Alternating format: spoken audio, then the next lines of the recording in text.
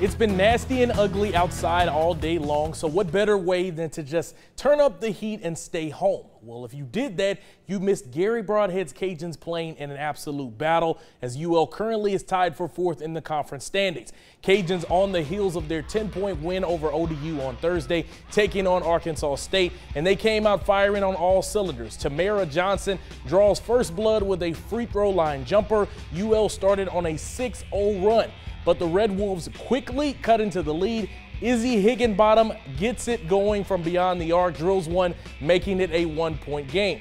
UL then put together another run, closing out the quarter, leading 12-11. Alicia Blanton laying it up and in. It's a 1-point game.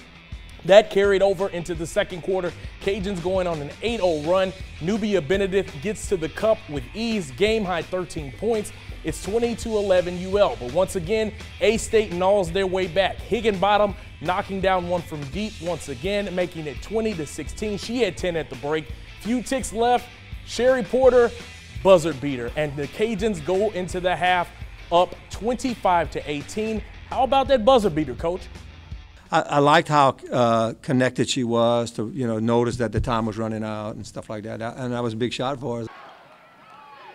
And Porter's shot came up big, but Lauren Pendleton's game-tying shot in the fourth would be clutch. We head to overtime, knotted up at 46, where UL would get a steal.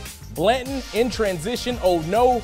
Porter, oh yeah, she had 9 points coming off the bench, 2-point lead. Less than a minute to go in the contest. Cajuns up 3.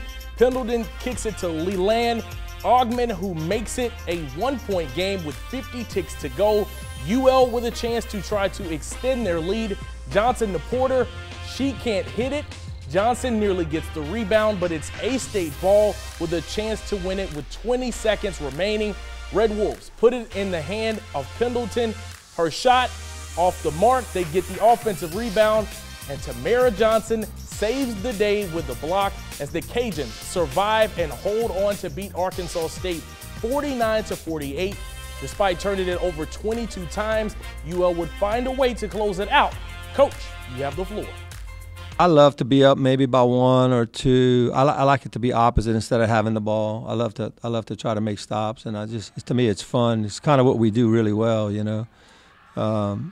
So I felt really good about it, It's kind of like a relief almost, you waiting to see if it's gonna go in or not, or you're gonna see what happens. Like it was nerve-wracking, but it was a big play for her, and we were just all excited that we closed it out at the end.